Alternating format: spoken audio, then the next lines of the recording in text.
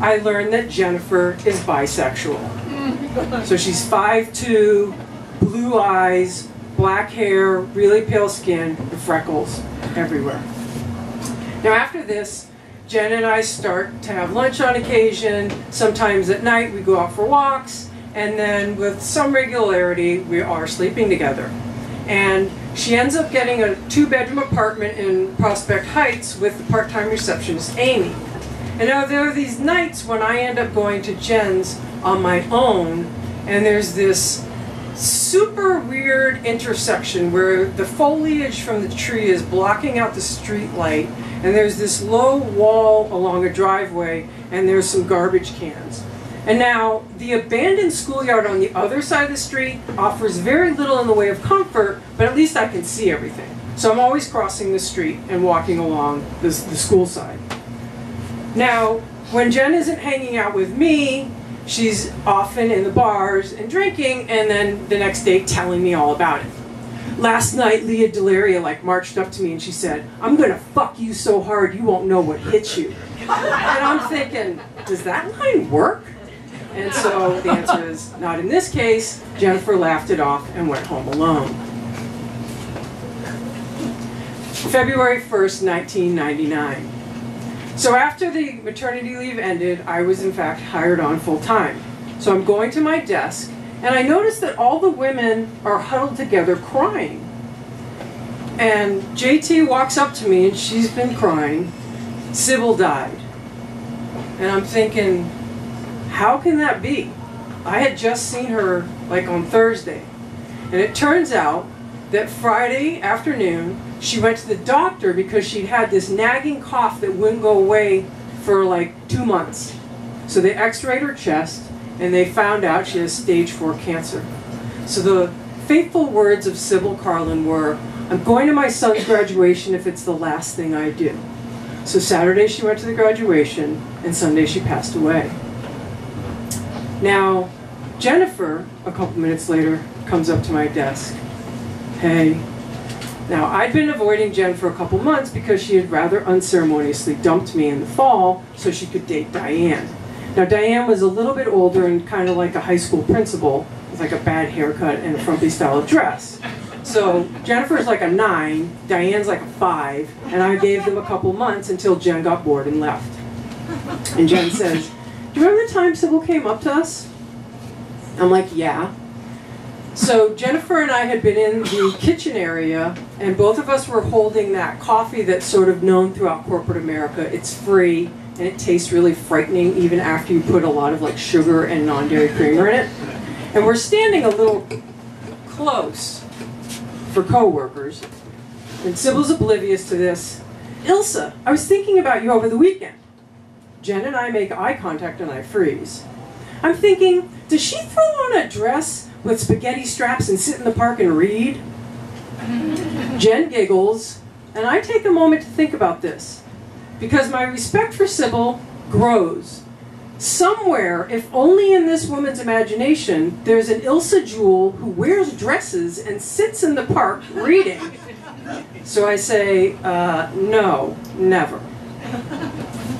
Now, McFadden was a really small company, and Sybil had been a hero to these women in the office. She was 52, she'd weathered a divorce, she'd raised her son on her own, and she was just this really wonderful person.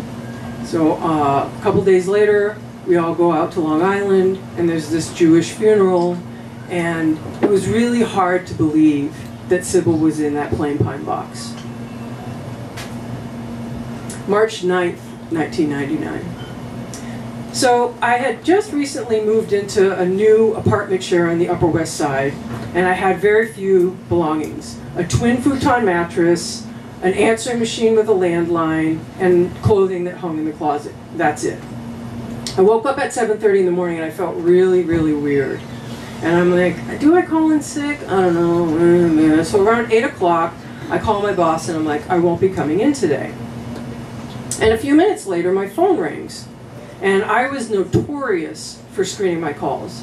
So the outgoing message plays, "Hi, you've reached 212-555-1212. Leave a message and I'll call you back as soon as I can." Beep. So the caller hangs up. And in another 15 minutes, this repeats. And in another 15 minutes, this repeats.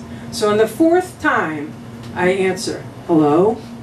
It's me. It's Jennifer." And right away, I know someone's died. Amy was murdered. And I'm sitting there going, "Little Amy, the social worker? This makes no sense."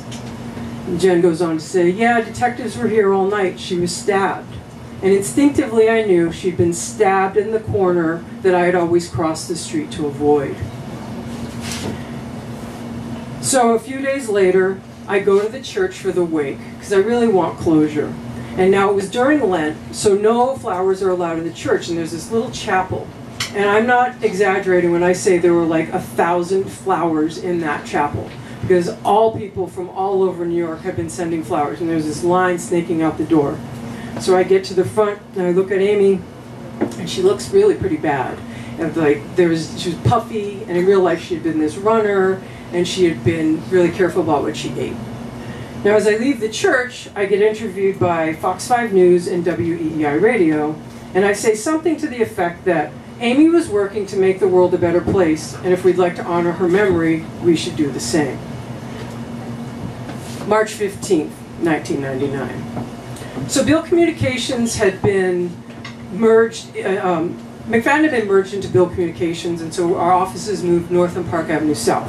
This means I'm exiting at the 28th Street subway and walking across the 4 lanes of traffic, turn the corner, and as I do, I notice there's like an African-American man dressed in a navy blue top and pants and work shoes, and he's lying on the ground. And somehow I know this guy isn't sleeping, he's dead. It's like he's extra kind of crumpled or something. And I'm like, "Daryl from the mailroom? The pay sucks, but suicide?" So I hurry in, drop my things in my cube, and I run down to the mailroom, and Daryl's there and he's fine. And it turns out the guy who was on the sidewalk was a young guy who'd been washing windows, and he'd fallen from the 12th floor by accident, hit the bus stop, and then hit the pavement. And in my youth, I had researched suicide, and I knew that more than 120 feet is fatal height, so he died on impact. Now, at this point, I actually need to evaluate things. In less than 6 weeks, there have been 3 deaths, and it's quite a triumvirate. We've got acute illness, murder, and now by accident. And I'm like, well, if I died tomorrow, what would they have to say about me? And they'd be like, well, she's 32 years old, single, childless, owns no real property, has student debt, a high metabolism, and could hold her liquor. So not really much of a legacy, and not much I can do about it in the next 24 hours. So I spend the next year going in search of Buddha, and I don't mean reefer. And so I read the Tibetan book of living and dying, cover to cover several times. I discover Thich Nhat Hanh, Pema Chodron, and I decide that every challenging situation that comes my way, I'm going to glean something positive from it. And after a year of this, with no measurable increase in my happiness level, I give Buddha a break. And also, sort of this funk that had persisted in 1999 starts to lift. And around this time, I get a letter from the IRS telling me I hadn't filed my taxes. And I'm like, is this true? I always file my taxes. So I rummage through my papers, and I find my tax return. It's in pristine condition. It's signed and dated like April 2nd, 1999, and it's ready to be mailed. Now for a second I'm thinking, should I petition the federal government? And I'm like, dear United States Treasury, last year the people around me were dropping like flies, and I neglected to file my return. Can you forgive me?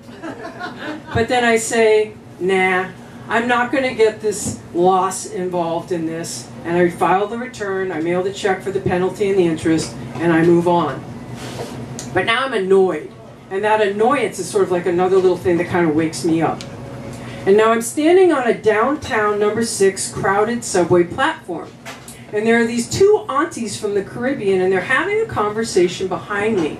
And they're talking about a young niece. And I hear one of them say, She young. Give her faith is small. Give it time to grow. And the words hit me like with this jolt. And I turn and I look at the auntie. In my household, avarice, manipulation, and physical abuse had ruled. So no one talked about faith. And I knew I had some, but it was this little teeny tiny bit, and I thought it was fixed. Like, this is your faith for the rest of your life. And now I'm going, faith can grow? And so the auntie's words set me free and set me on the path to my next adventure, where I went in search of faith, size extra large.